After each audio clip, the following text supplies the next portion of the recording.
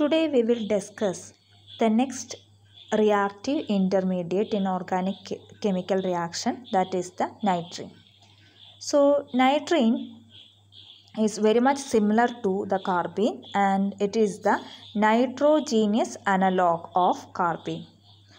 And nitrenes are monovalent nitrogen species and it contains no charge. And it is electron deficient since, as in carbene, here also there are 6 electrons around the nitrogen atom.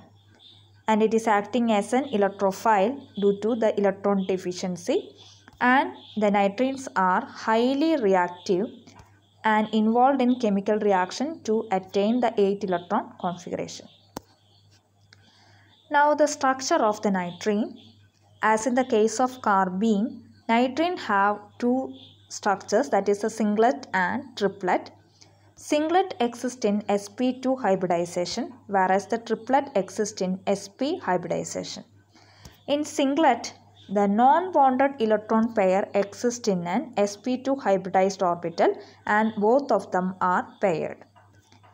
So there is no unpaired electron in singlet state, whereas in triplet state, the non-bonded electron exists in unhybridized p orbital and they are unpaired.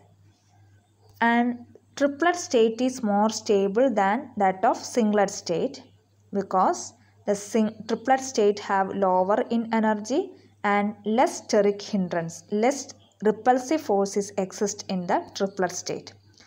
And triplet state have the higher lifetime. And while we are comparing the carbenes and nitrenes, the nitrenes have higher energy and the difference between the singlet and triplet have higher energy than that of carbene.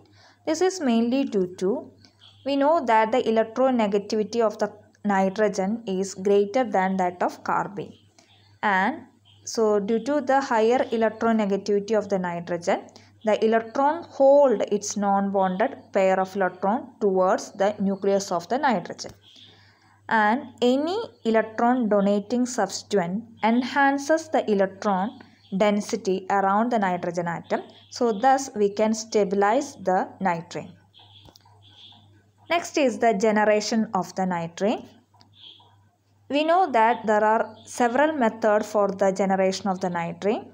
These are some of the methods for the generation of nitrene. First one, we can generate the nitrene from acids or from sulfenyl amines or from nitro and nitroso compound or due to the alpha elimination reaction. Let us discuss the individual reaction in detail. First is the nitrene from acid. We know that the acid are highly unstable and acid undergo alpha elimination due to the photochemical reaction and to form the acyl nitrene. So here in this example, acyl acid and alkyl acid, both of them are highly stable and undergo the photochemical reaction and to form corresponding nitride. Acyl acid give acyl nitrene and alkyl acid give alkyl nitrene. Now the next method is generation of the nitrene from sulfenyl amine.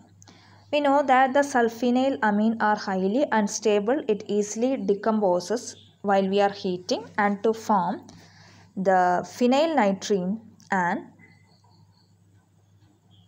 sulfur monoxide. See here in this example, sulfenyl amine is present. Sulfenyl amine undergo the decomposition in presence of heat and to form phenyl nitrene and sulfur monoxide.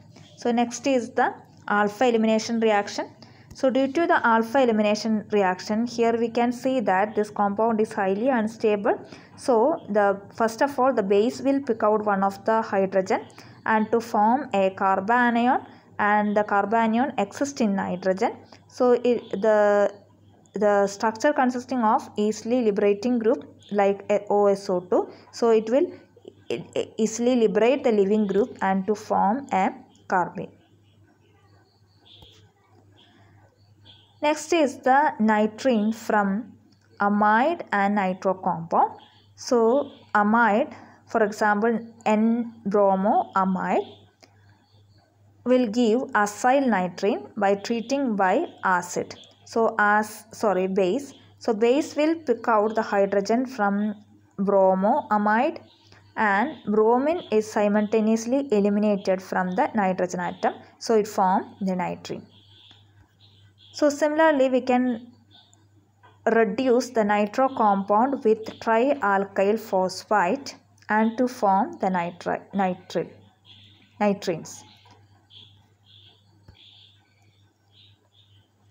Next is the reactions of nitrene. Usually nitranes undergo three different type of reaction. First one is addition reaction, second one is rearrangement reaction, third one is the reinsertion reaction.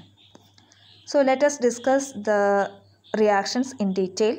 First of all, the nitrene is added in the multiple bonded organic compound and to form a cyclic compound.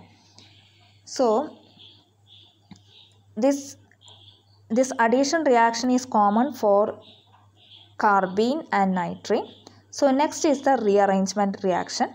So nitrene undergo the rearrangement and to give us alkyl isocyanate. See here, in which the alkyl group is shifted towards nitrogen and to form an alkyl isocyanate. And this rearrangement is involved in very famous Curtis and Hoffman rearrangement reaction.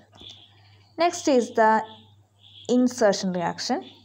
As the name indicates, the nitrene is inserted in between CC bond or CH bond. Here the nitrene is inserted in between carbon and hydrogen, and we will get this product. I hope that you understood the structure of the nitrene, different method for the generation of nitrene and reactions of nitrene. Thank you.